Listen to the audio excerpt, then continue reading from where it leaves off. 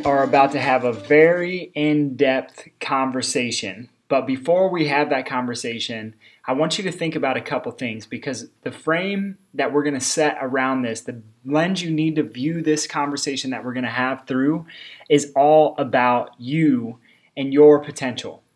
I think all of us can agree that every person was born with the innate ability to be healthy. We were designed to be healthy from day one, not needing drugs and surgery to survive. And so as we think about this, the question then becomes is what makes someone unhealthy? What takes someone on a process from being born perfect on day one into a place of disease, whether it's young in age or whether it's old in age? Hopefully I can put some pieces of the puzzle together for you so that you are better equipped to share this with your loved ones and ultimately get the most value out of what we're doing here in our office. Because what's going to happen is you're going to start to see some things unravel through the course of the conversation that we're going to have. And I'm going to make it super easy for you to see that the results that you're already getting lie not because of some special magic trick that I'm doing with your body, but because I'm allowing your body to heal. It was designed to heal. So imagine for a second that you're a little kid and you fall off your bicycle and you scrape your knees. Did you ever have to wake up in the morning and remind yourself that you needed to heal those knees? The answer, obviously, I'll go ahead and let you think about it for a second, is no. You never had to remind yourself to heal your knees. You never had to go to bed at night and remind yourself to beat your heart or to pump your blood or any of the things that keep us alive, because our bodies were designed to do all of these things without us having to think about them through the guidance and coordination of the nervous system. So the nervous system controls all. Without it, life is not possible. So as we go through, just remember, you were designed to be healthy, and through a series of decisions or actions or things that happen to us is what makes us unhealthy and takes us on this process of disease. And so as we go through, I'm going to walk you through exactly how it happens. I'm going to give you all the most up-to-date research, and I'm even going to give you a table of contents. So if you want to jump around, but before we do that, we got to get into a couple things, a couple pieces of vocabulary that you have to understand. So start here. It's going to be important that you just lay a little bit of foundation before we move into the research. And I'll give you a deep dive into that in the table of contents, so it makes it super easy for you to follow along and understand. So the first thing we have to get to is the autonomic nervous system. And the autonomic nervous system is our nervous system that's split into actually two branches. So the first branch of the autonomic nervous system is the sympathetic. Now you probably heard these terms before. So the sympathetic is the stress part of the nervous system. It's responsible for our fight or flight mechanism. Now, something interesting and something very important to understand about fight or flight is the fact that fight or flight means and implies two things that are very important. And the things that fight and flight or running away both have in common is that they require lots of movement. Remember, fight or flight requires lots of movement. It wasn't named fight or flight so you could just sit at the desk all day. It was meant fight or flight so you could either get in a fight or run away, both of which require lots and lots of movement. Now, on the other hand, think of this like a gas pedal and a brake pedal. If the sympathetic or that fight or flight mode is the gas pedal, the parasympathetic is the brake pedal. And the brake pedal tells the body to slow down. It heals the body. It's a stay and play or the rest and digest system. So what we're going to focus on is how when your body is ramped up in sympathetic mode, you can't heal, because you can't be in both of these modes at the same time. You need to be in healing to heal and stress to fight or run away for protection. And so here's what happens. Anytime you have a stress, anytime you get into fight or flight mode, whether it's drinking a cup of coffee, whether it's getting stuck in traffic, whether it's having an argument with a significant other, maybe it's the stress that your kiddos have with school and an AP class or some sporting event or drama on social media or whatever it is, I think you could all think of a time in your lives when you've had this feeling in your stomach and your heart starts to race.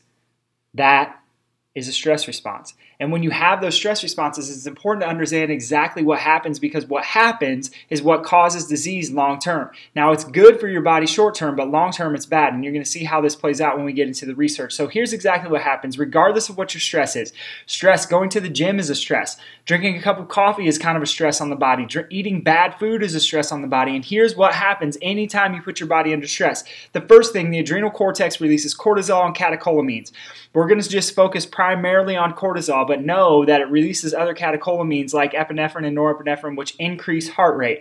So when you have increased heart rate, it increases your blood pressure, increases your blood sugar levels, increases your blood fat levels and cholesterol levels. It increases your clotting factors, increases your protein breakdown in muscle tissue and connective tissue. So this is important because people who say that, oh, I'm just stiff and achy and I can't recover like I used to in the gym, these people can't recover like they used to in the gym because of the fact that they're stuck in this stress mode. Increased fear, anxiety, insulin resistance, decreased short-term memory and ability to concentrate and learn new material. Man, that sounds a lot like our kiddos who are diagnosed with ADD and ADHD. Memory, ability to concentrate, ability to learn new material. And then next, decreased serotonin, increased sensitivity to pain. So people who feel pain are constantly stuck in a stress mode. Decreased growth hormone and testosterone and loss of bone. So let me just back up for a little bit. If you look at increased heart rate, blood pressure, sounds a lot like cardiovascular and vascular disease, which is a big killer in the U.S., one of the top 3. Notice if you go down to increased clotting factors. Increased clotting factors, also one of the top 10 killers of people in the U.S., clotting being a stroke. And then lastly, we have increased blood sugar levels. That, my friends, long term is diabetes. Increased blood sugar levels. So here on this list, we have a burden of things that happen to us when we're in a chronic state. Short term, if a bear is attacking us in the woods or we're getting attacked by someone, we need to have these things fire in our body. But when they're staying on for extended periods of time, it wreaks havoc on your system and your body can't heal, it can't function, your brain can't be at the level it needs to be, your memory can't work, you can't make decisions well. You have increased fear, anxiety, depression. It keeps you from being motivated. Testosterone down there at the bottom. Testosterone is responsible for your motivation. And when it's turned off by the action of cortisol, then your body's not healing. You're not releasing growth hormone that allows your body to recover and heal and be healthy and strong and have a good, clear memory so you can run your business and make more money and be more present with your wife and kids. All the things that matter in your life all come down to this stress response right here. And if it's stuck on in your body, you'll never be as healthy, you'll never be as productive, you'll never be as successful as you could or you should, and it doesn't matter of age. So then the question is what is this stress and what do we do here in our office? And here's the answer. Stress, long term, leads to what we call nervous system interference, or the fancy term that you're going to see in the research that I present is called vertebral subluxation. So here's exactly what happens. You have a chronic fight or flight. So remember, fight or flight means fighting or running away. The problem is we sit in traffic, we sit on our cell phones, we sit playing video games, we sit in the classroom, we sit at our desk, and we're rarely ever getting up and running or moving or doing what we're designed to do. And that leads to this term called dysautonomia, which is an imbalance between the sympathetic and the parasympathetic system. As a result of that, our bodies are smart and they're designed to protect us. And since that we're not fighting or running away, the brain says, hey, we need to send another response. So it's this subcortical fight or flight or this subcortical stress response, which ultimately leads to hormonal imbalance. Because you're not fighting and you're not running away, the brain says, hey, maybe we need to add a little bit more protection because you're not doing what you're designed to do. And then lastly, when that happens, we already talked about this on the previous slide, but you have inhibition of the neocortex. So you have decreased cognition, that memory, ability to learn, ability to rationalize two things, and social skills.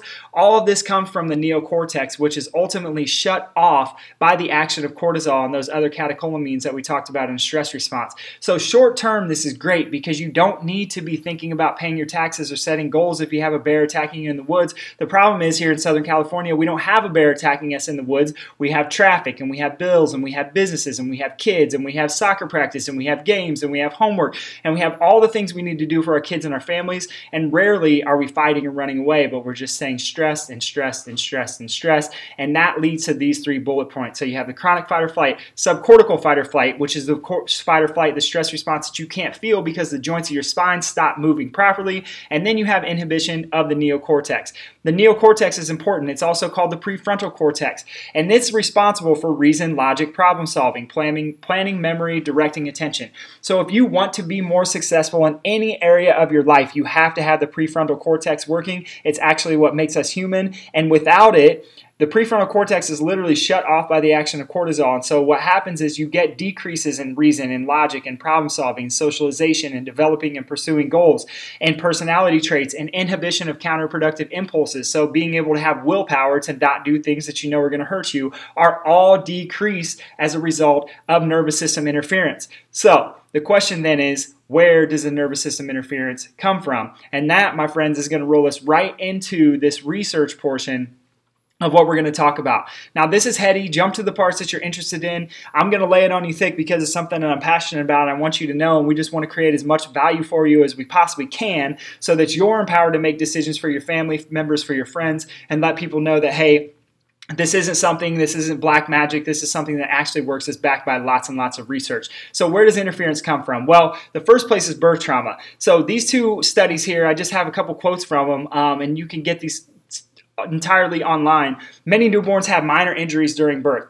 And then in birth injuries, conservative chiropractic care was initiated and successful. So there's lots of different birthing injuries. Part of it comes from the birthing process. And so the birthing process, a lot of things can happen. So parents who aren't doing natural births, which many of us don't, which is totally okay, but just understand that the blood-brain barrier is immature in the fetus and the baby and for a long time after birth too. So it's not just at birth. So that means that any drug that mom gets injected with or takes prior to pregnancy, prior to birth, isn't going to be safe for the baby. Things that seem to be okay for the mother may be harmful for the baby because that blood-brain barrier isn't fully developed yet, and those drugs will get into the brain, into the nervous system of this little kiddo before they're even born. This next quote from the same study: local anesthetics rapidly cross the placenta when used for epidural, paracervical, pudendal, or caudal block. These are just local anesthetics. So local meaning it should just stay in the area, but the problem is that it doesn't. It can cause varying degrees of maternal and fetal neonatal toxicity. This is the physician's desk reference. So this is something that is given to physicians that they use as an actual reference. Where else can nervous system come from? Bumps and falls. So nervous system interference creates changes in the front part of the brain. So in 12 to 19-month-olds, they averaged 2,368 steps and fell 17 times per hour. So imagine all these little bumps and falls, all these little stresses on the little baby spine that aren't getting corrected from the time they're little. Super important. Bumps and falls continued. Bumps and falls are going to lead to or can be a cause or a result of lack of coordination, which is all coordinated by the brain and the central nervous system. So accurate execution of movement depends on the ability of the central nervous system to integrate things that are coming in, somatosensory, coming in from the body, the vestibular system, which is your balance system, and visual information regarding position of the body. Vertebral subluxation, a stated altered afferent input. Afferent input means messages going to the brain that may be responsible for ongoing central plastic changes. It's well established that altered afferent input to the central nervous system leads to changes in CNS functioning. All of those big fancy words to say this: if you have interference in the nervous system and the joints of the spine aren't moving properly, then the central nervous system, the brain and spinal cord, those things that we talked about that are responsible for success, that frontal cortex isn't working as well as it could or as well as it should. Childhood stress. So a plausible contributor to the income achievement gap is working memory impairments caused by stress-related damage to the brain during childhood. Stress-related damage to the brain during childhood.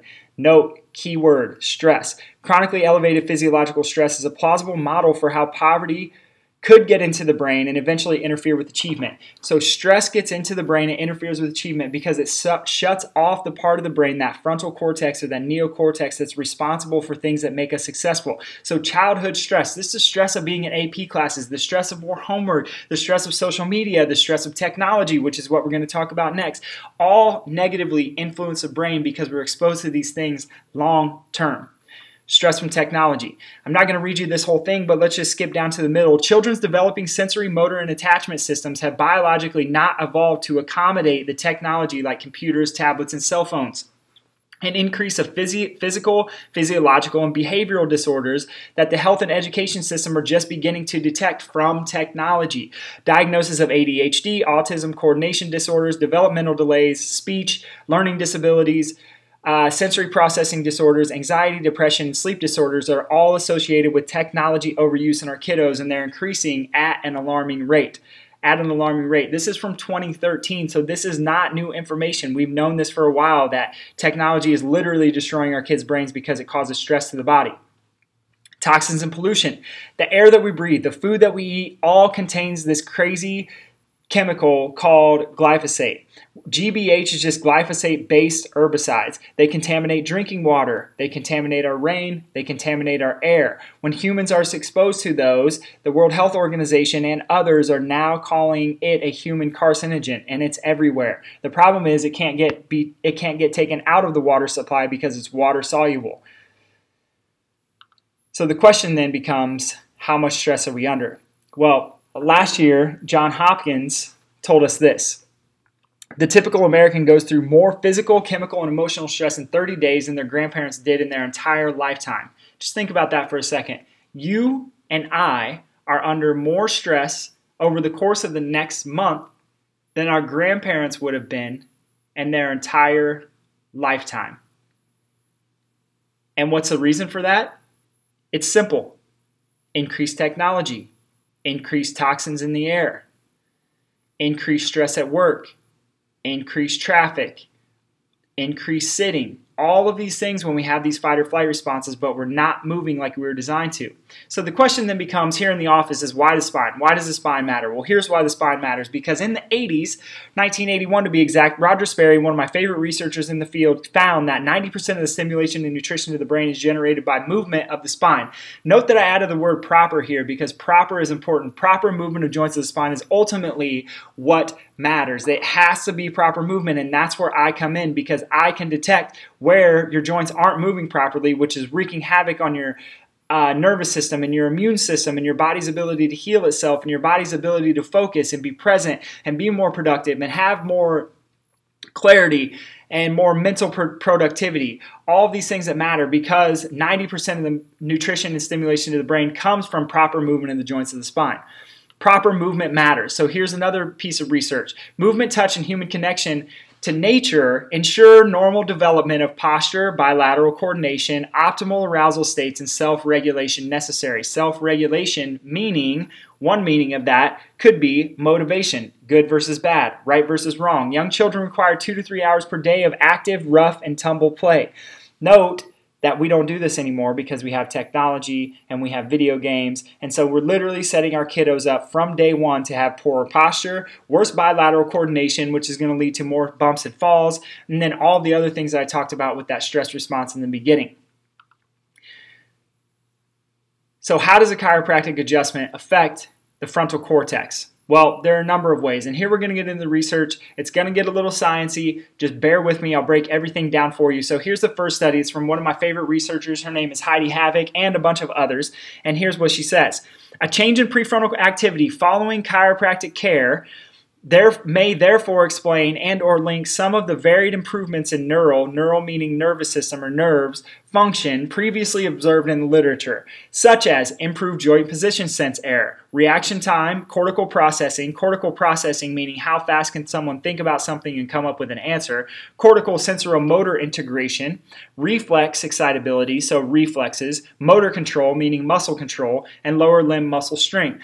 So when we adjust the joints of the spine, we literally get better processing, so better memory, better focus, better ability to think through a problem faster, more cortical sensoromotor integration. So all that means is taking what's coming in from the body to the brain and sending out proper messages. Reflexes, muscle control, and muscle strength all increase through the chiropractic adjustment. Next, the change in the prefrontal cortex is seen as this study suggests that altered input from dysfunctional joints that aren't moving properly, leads to altered processing of somatosensory inputs, can influence processing of somatosensory information by the prefrontal cortex. Chiropractic care, by treating the joint dysfunction, by removing where the joints aren't moving properly, appears to change processing by the prefrontal cortex. This suggests that care may well have benefits exceeding simply reducing pain. It's not about pain, it's all about the brain. It's not about pain, it's all about the brain. It's not about the pain, it's all about the brain. all about the brain. So chiropractic care, we remove the joints that aren't moving properly, and we move those joints stop moving properly because of that chronic fight or flight mode and the body trying to protect itself. So when we get them moving again, the fight or flight mode gets turned off. The body can now go back into balance or homeostasis, and it can start to heal itself. It's not about pain, it's about healing, it's about health, it's about longevity, it's about the brain and brain health and being able to make clear decisions and be sharp mentally for the long haul. So that's prefrontal cortex activation. Now, let's look at what the research says about muscle contractions. So another study by Heidi Havoc and her counterpart Bernadette Murphy, and here's what they have to say. Sensoromotor integration involves highly complex emergent properties that are linked to adaptation and homeostasis. I just talked about homeostasis a second ago. That means balance. And that chiropractic adjustments influence many of these integrative neural processes, such as proprioception, which is balance, somatosensory processing, and feed-forward activation. Following a single chiropractic adjustment of the subluxated meaning not moving or that nervous system interference joint, the feed-forward activation time improved by an average of 38%. This study demonstrated an improvement in central nervous system control of muscles associated with the stability of a specific joint due to chiropractic adjustment. So 38% more stability and 38% better reaction time based on just one adjustment. So imagine what this can do over a lifetime. Next, descending pathways necessary for vestibular influences on sympathetic and inspiratory outflow. So what these results found is that there was a 20% greater increase in lumbar SEMG amplitude after treatment. All that means is that after a single adjustment, athletes had stronger muscle contractions measured by electromyography, something that we can measure right here in our office. So one adjustment, 20% increase in muscular contractions. Chiropractic manipulation increases maximal bite force in healthy individuals. So what this study did is they took healthy individuals who had no issues, no complaints, and what they did with these individuals is they had them through this crazy device that they installed, they had them bite down on it and wanted to look to see how strong they could bite down on something. Then what they did is they took a group of those individuals who were healthy and they adjusted them one time, and they wanted to see how long or if at all their bite force would increase. And so their bites got stronger for the people who were adjusted. And not only were they just stronger, but the bite force, if we look at the highlighted section, increase in bite force remained at 1 week follow-up. This is the first study to show that a single session of chiropractic spinal manipulation, or an adjustment as I like to call it, can increase jaw bite strength compared to a sham intervention. Note, this increases muscle contraction, muscle strength. So if you're an athlete, this is absolutely important to you. Next, coordination, reaction time, and balance. So this is from the Journal of Electromyography and Kinesiology. So chiropractic manipulation, again, the adjustment, alters TMS-induced I wave excitability and shortens the cortical silent period. So here's what the study's saying. I waves are just waves that are measured in the brain. Increases in excitability of the motor pathways to low threshold motor units of the human tibialis anterior muscle. These findings may reflect mechanisms of increase in strength shown by other studies following spinal manipulation. So what this is saying is that because we're increasing the excitability of the brain and shortening the cortical silent period, we're getting better muscle contractions. Cortical meaning that neocortex that we talked about in the beginning. So this one's an interesting study. It's one of my more favorite ones. Again, Heidi Havoc, she's a rock star. I love her. She finds in this subclinical neck pain and effects of cervical adjustments, manipulation on elbow joint position sense. So how accurately someone could identify where their elbow was in space. Furthermore, results suggest that even a single session of adjusting dysfunctional cervical segments in people with subclinical neck pain can improve their upper limb joint position sense. Now, the question you may be asking, I said it's not about pain, it's about the brain earlier. What is subclinical neck pain? Subclinical neck pain is simply this. Someone who's had a flare-up of neck pain, but then the pain goes away and doesn't come back, and they may have another flare-up at some time in their life, but most of the time they're out of pain and they just have a flare-up every once in a while. That's considered subclinical neck pain. So even for these people who were otherwise healthy, they maybe had one flare-up of neck pain, they had better joint position sense. Think about this for an athlete who wants better reaction time, or who needs to hit the three-point shot, or put the ball in the goal in lacrosse. Having that joint position sense is ultimately what's going to allow you to be more accurate and more balanced along the way. So same thing, we already saw this study before in a different section. I just want to bring it up and reiterate again. After a single adjustment, athletes had stronger muscle contractions measured by EMG technology.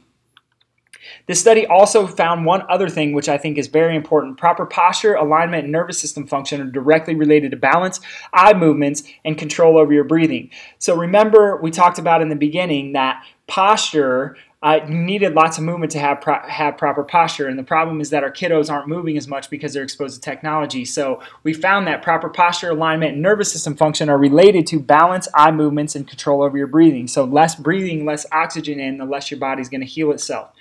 Let's keep on rolling. In an 85-year-old, so it's not just for athletes, this is for everyone of any age if you want to be balanced and live a life worth living, quality of life. Over the course of 8 years and 250 adjustments, the patient's medical physicians told this patient that he was healthier while under chiropractic care. The patient had experienced improvement in gait, balance, stability, coordination, posture, and reported increase in strength in the lower extremity muscles. He was now able to get himself in and out of a chair. In addition, the patient was able to reduce the amount of prescription and over-the-counter drug medication this time. Moving on to inflammation, recovery, and sports performance. Now, I know we see a lot of athletes in our office, but this is going to be important not just for athletes, but people who otherwise think that they're healthy, because listen, it's not always about how you look or how you feel. It's literally how your internal environment's functioning. So right now, if you're 24, 25, 26 years old and you feel like that you're as healthy as you're going to be and you're going to stay this way forever, I'm telling you, unless you're getting adjusted, there's always going to be more. And here's what the research says.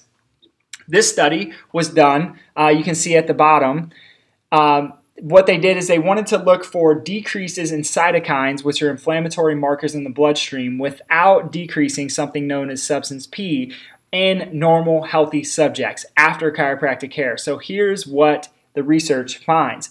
The nature of anti-inflammatory effect observed after adjustment or spinal manipulation is presently unknown, but recent recognition of a neural immune circuit, so neural meaning nerves, immune meaning immune system, we'll talk about the neural immune connection here in just a second, as instrumental in the control of inflammation may suggest that activation of endogenous anti-inflammatory pathways should be considered as systemic consequence of SMT, which are spinal adjustments. Recent investigations have shown that vagus nerve may control central inflammatory responses. So, getting adjusted, reducing your inflammation. Getting adjusted, better recovery. Getting adjusted, better joint health. Getting adjusted, better mobility. All of these things matter for high level athletes. And I know, as I have experienced for myself, when people say that when they're 30 years old that they're just meant to start deteriorating, that's absolutely not the case. It's because the nervous system has experienced so much stress in the body and that the body's stuck in this chronic fight or fight mode, and there's dysautonomia and hormonal imbalance. Effective spinal manipulation on pelvic floor functioning changes in pregnant women and non-pregnant women. So this is a very interesting study. I'm going to mention it twice, but we're going to mention it one here for athletes. So one of the findings of the study, we're going to jump to the second finding first. So notice the part that's highlighted in red. A second novel finding in this study is that non-pregnant control group of women, which consisted of a convenience sample of local chiropractic students, appears to be able to perform a voluntary Valsalva maneuver. Voluntary Valsalva maneuver is just literally how hard you can contract your pelvic floor muscles to a similar degree only previously seen in elite athletic or pregnant women. So strength of muscle contractions following adjustment on non-pregnant women previously only seen in elite and pregnant women. Amazing finding. I love this study, and we'll talk about it again when we talk about pregnancy. Athletic performance and physiological measures in baseball players following upper cervical chiropractic care. This is a pilot study. The results showed significant improvement at 14 weeks in muscle strength, long jump distance in the group receiving adjustments. Moreover, this same group showed significant improvement in capillary counts at 5 and 14 weeks of chiropractic care. So this is a long-term study. At 5 and 14 weeks, not only did these people have better muscle strength, long jump distances, but they also had more capillaries going to their muscles in their hands. So what this means is that there was better blood perfusion. They had more blood flow to their muscles, ultimately means they could stay at the sport longer, getting the cutting edge. And we know people like Tom Brady use chiropractic care as part of his cutting edge, which has certainly influenced his longevity. Evaluation of these trends in the group receiving chiropractic care revealed decreases in resting blood pressure. So decrease in blood pressure from getting adjusted, decrease in pulse rate from getting adjusted. These are all sympathetic or parasympathetic things that are happening. By comparison, trends in these same measures showed increases within the control group. So blood pressure rising in the control group who was not adjusted. Pulse rate rising in the group who was not adjusted. And notice the treadmill activity. So post-workout, pulse rate went back to normal faster recovery, all for the athletes.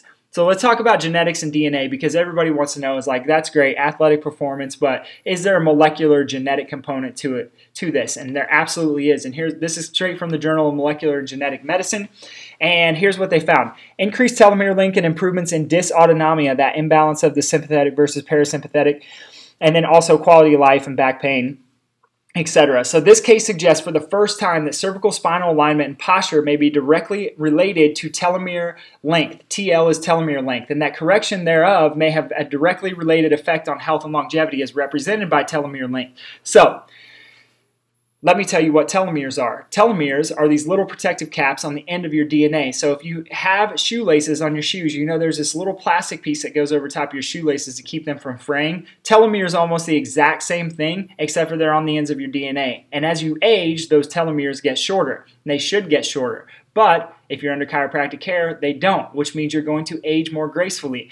As those telomeres get shorter, increases for cancer goes up, increases for heart disease goes up, increases for other lifestyle diseases go up, because those telomeres in your DNA can't replicate exactly like they used to, and they can become frayed and start to intertwine, and you get problems with them. So longer telomere length after chiropractic care. Also improvements in quality of life and autonomic function, as well as neck pain and back pain. But like we've already established, it's not about pain, it's about the brain, it's about improvement in quality of life, it's about being more of a producer, it's about doing the things you love to do, it's about having more creativity, more focus with your family, more presence with your family, more presence in your business, your ability to produce, your ability to create, your ability to contribute to a community so that you can live a life worth living. Sensory processing disorders. So we see lots of kiddos here who have sensory processing disorders and learning disorders. So what's the research say about this? Well, this is just one study. This is a case report and then a review of literature as well. And so here's what it says: improvement in behavior, communication, and sociability. So the first thing these authors did is they went and they wanted to look at all the studies that were out there in chiropractic on kiddos with autism or ASD. And so here's what they found. In these studies that they found, 93% of the studies reported improvement in behavior. 56% of the studies reported improvements in communication. 81% of the studies reported improvements in sociability. And that's amazing. Lots and lots of results with kiddos with ASD. Within this study, they also cited some others who have done research on kids with autism spectrum disorder. And here's what these researchers found. Lum and Feedley, within this paper, they had a case series of two kids. One was 3 years and 8 months. The other was 3 years and 5 months, both with autism, over a 12-month period receiving chiropractic care. Both were presented with language delays. And here's what they found. Significant development in language was reported over the course of care. No other intervention was reported in conjunction with chiropractic care. So all that means is that nothing else was done except for these kiddos getting adjusted. Significant development in language over the course of care. Next, one of my colleagues, a guy I went to school with, Wassam, he reported a 6-year-old male with autism receiving diversified care over a 6-week period.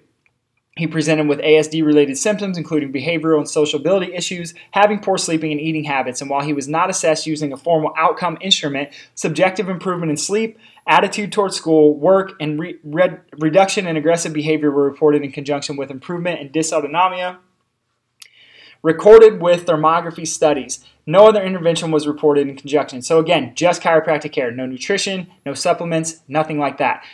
Same study. Another one, 7-year-old male with ASD, chronic diarrhea, nocturnal enuresis, bedwetting, chiropractic care over a 3-month period. It was reported that he had a reduction in temper tantrums, improved awareness, stopped sleep chewing, and nocturnal enuresis, bedwetting, had resolved. No other intervention, just chiropractic care. Next, Fox. This is all in the same paper. It was reported that this girl, a 30-month-old female, over a 24-week period, she began interacting with family members and was less irritable and became more tolerant to touch. No other intervention was reported except for chiropractic care.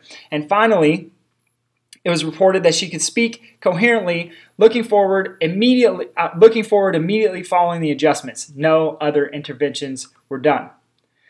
Improvement in child with autism following chiropractic care to reduce vertebral subluxation. So this is a different study. During the 5th week of care, a mother stated that she was definitely starting to see changes, and she was hoping to see with her son's care, and this was fantastic. The excitement came from all she reported this visit. She stated a few things that she had noticed with the patient that had changed recently. The first being how he had a good, positive attitude. She noticed his energy level came down because while doing his homework, he is now very receptive to her trying to teach him more than average. His teacher had also reported an improvement with his behavior, and she was very impressed while all this was taking part without his medication administered. His mother stated she actually threw his medication in the trash the other day, which is basically the final goodbye. Another study. Cohn explained the care of a 3-year-old boy with delayed communication, cognitive, growth skills. He lacked the ability to crawl normally. After undergoing care for 2.5 months, there were notable improvements and reported objectively through SEMG thermography scans, which we do in our office, as well as subjectively by the patient's mother and therapist. The boy's communication skills improved throughout this time interval, as well as he started walking and also improved his language skills. And lastly, McCormick reports the results of diversified technique over care of 24 weeks. The boy was diagnosed with ASD at the age of 2 years old. He displayed improved responsiveness, eye contact, and social behaviors after care.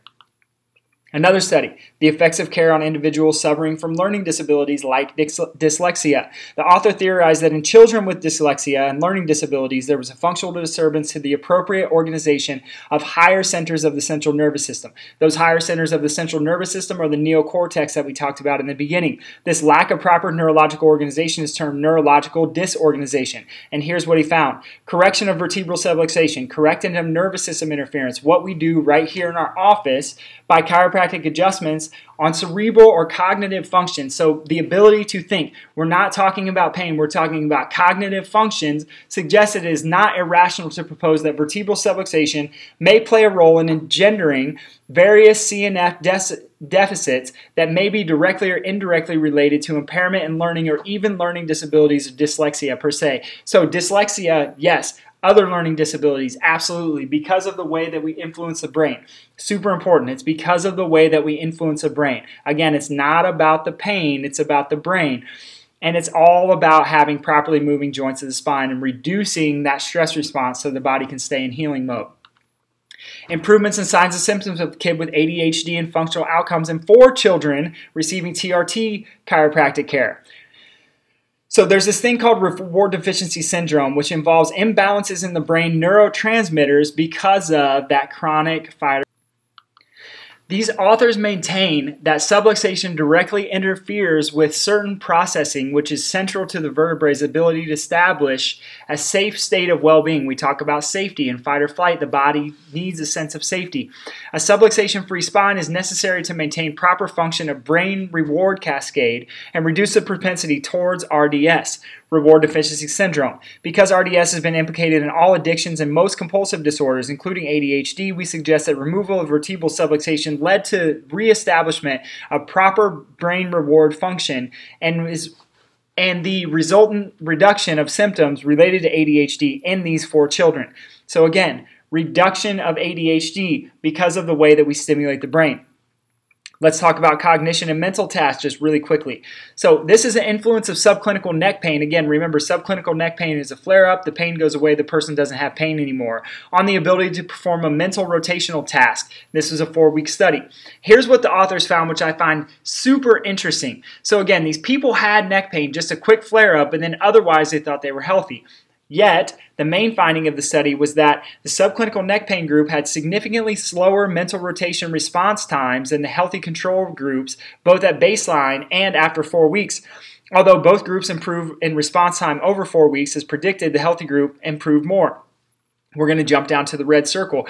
These results that suggest that neck joint dysfunction significantly impairs cognitive processing, your ability to think, to rationalize, to create, to have willpower, to be motivated is all impaired by joint dysfunction. So if you've ever heard someone or you've said yourself, oh, I had a flare-up, but it just went away, know that you're impairing your cognitive processing. Definitively, this is the research that's out there. Again, Heidi Havoc and some others, she's amazing. They're doing amazing work. Next, resolution of hearing loss improves speech and school performance. School performance is the part that we're going to focus on. After 12 visits of chiropractic adjustments, the patient returned to the ear, nose, and throat doctor for a follow-up assessment. We're going to skip down to the bottom. His teacher informed the parents that the improvement was immediate and the patient had caught up with class by the end of the third term of school. His speech had also improved just from 12 visits of chiropractic care. Imagine what a lifetime can do. How much better could we set up our kiddos? Next, immune system function. So, chiropractic and the neuroimmune connection. This is an article written by Ari Cohn. He's a genius in the field, and here's what he finds, is that the immune system is responsible for all repair in the body. All repair in the body. All of your immune system is modulated by your nervous system. Recognizing that the brain utilizes specific pathways to the immune system for the purposes of guiding, controlling, and modulating the immune response. There's a bidirectional communication. Neuromodulators, chemical messengers of the nervous system, are released and guide the immune system. The immune system communicates its status back to the nervous system by white blood cells. When the immune system is activated, immune cells also send out an array of specific chemicals, immunomodulators, to influence the function of the nervous system. So people with chronic ear infections, people with asthma, they all get results because when we remove the stress response, the immune system and the nervous system can work as they were designed to, one in hand with the other.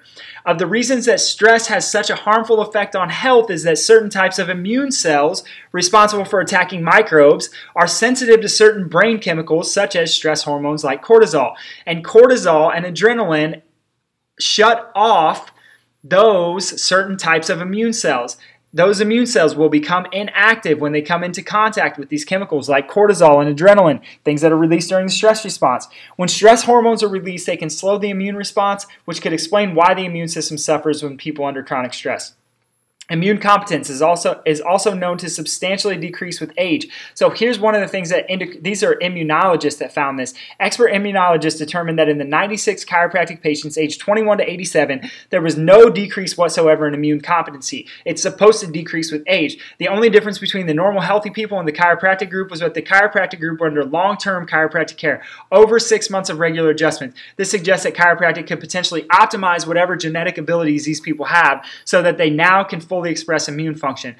We're talking about optimizing genetic abilities. We're not talking about a quick fix. We're not talking about a Tylenol that you're going to have to take for the rest of your life. We're literally talking about genetic capability within each of us. This is down to a DNA level.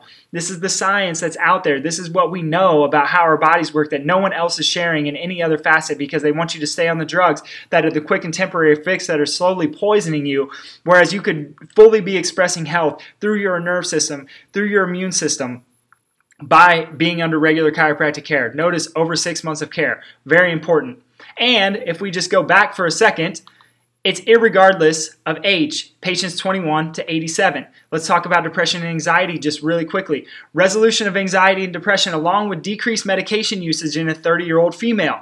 Removal of vertebral subluxation can remove nervous system interference, leading to a decrease of neurodystrophic effect on the HPA axis. HPA axis is hypothalamic, pituitary, adrenal. The adrenals is where your stress hormones are released. With a balance in sympathetic nervous system and PNS, SNS is sympathetic nervous system, PNS is parasympathetic nervous system, it can lead to increased sensitivity of the adrenal glands, which will permit an increase in cortisol levels, letting the body return to optimal function with proper cortisol release. Removing vertebral subluxation allows a patient to self-regulate their hormone system involving the HPA axis, potentially leading to decrease and possible resolution of depression and panic attacks. Decrease and possible resolution of depression and panic attacks. Pregnancy. Real quickly, we already talked about this study and the effect of adjustments on the pelvic floor muscles in women. So in women of pregnancy, This is what they found. The changes seen in the pregnant group may be due to the hormonal changes of pregnancy. This relaxation of the levator ani muscles seen with spinal manipulation may mean that spinal adjustments or manipulation could be of benefit to pregnant women's vaginal delivery by aiding the relaxation of their pelvic floor muscles if it does not occur naturally for them. So if the pelvic floor muscles don't relax, pregnant women under regular chiropractic care are more likely to have a better, easier vaginal delivery by relaxing the levator ani muscles. This has all been studied. These are new studies, always constantly coming out. So if you have questions, I encourage you to reach out to me. If you want any of these studies, I'll be glad to supply them to you. I'm so grateful for you taking the time to listen and educate yourself, because we're going to keep bringing you this information because our community needs to hear it. And this is the only way that we're going to uplift Dana Point and the surrounding communities in South Orange County to make it as healthy as we want it to be, because one day our kids are going to have to lead us, and the question of whether they're going to be healthy or whether they're going to be sick along the way is dependent on how well we take care of them today, how we take care of ourselves today, and how we lead through our actions and our decisions for others. And so I'll leave you with that. I appreciate you listening and watching, and I hope you'll tune back in as we bring you much, much more of this in the future.